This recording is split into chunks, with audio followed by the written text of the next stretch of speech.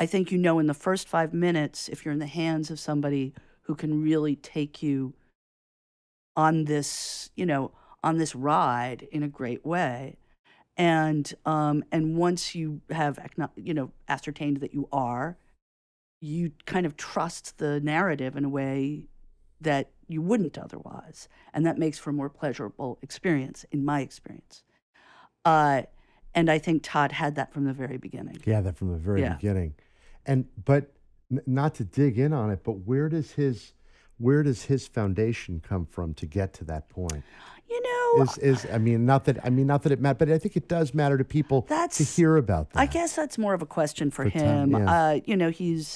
He's very intellectual.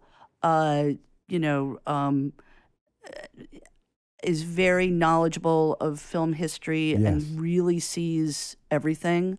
I mean, one thing that always, when I meet young people who insist, and I feel like I've spoken at every film school in America at this point, when I meet young people who insist they want to be filmmakers, I'm always astounded at how little they really know about film history. And I don't mean to sound like an old crank. It's more like you really gotta, filmmaking is all about referencing everything that came before you. And, it always made me laugh when people would come up to me at the end of Carol and say, I don't know if you know this, but that device was in Brief Encounter. And it's like, yes, everybody knows that. That was the whole point, So that always astounds me.